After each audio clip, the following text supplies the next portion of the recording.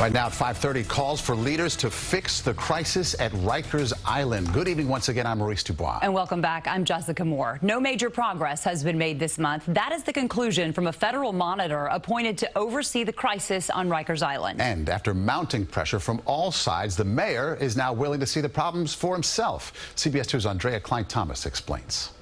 After being non-committal and resistant about visiting Rikers Island, Mayor Bill de Blasio is now willing to go next week. I think it's time because we've been able to address a number of issues, and I want to see if these solutions are working or whatever other things we have to do. Solutions that include reducing processing time for new detainees, which addresses dangerous overcrowding, nearly cutting in half the amount of 24-hour shifts worked by correction officers, and suspending dozens of officers without pay who are AWOL is beginning to address widespread absenteeism.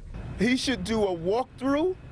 And he should walk through with his chancellor to see what a failing educational system produce. Democratic mayoral hopeful Eric Adams joined a chorus of elected officials saying even more needs to be done. Friday, before a judge, the federal monitor for Rikers Island was forceful in his criticism that centered around the lack of supervision of staff, leading to security breaches, resulting in increased violence.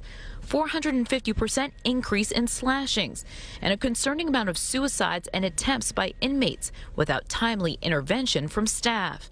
A judge said a solution, quote, needs to be done now. It needs to be done seriously, and results need to be shown.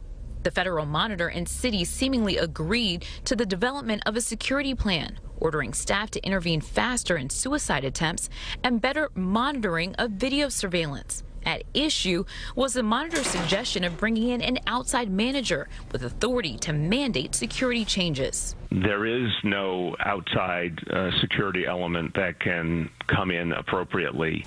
But after years of deteriorating conditions, many agree the current crisis at Rikers is a matter of life and death. Now the federal monitor, city, and some of the inmate attorneys have to see if they can come to an agreement.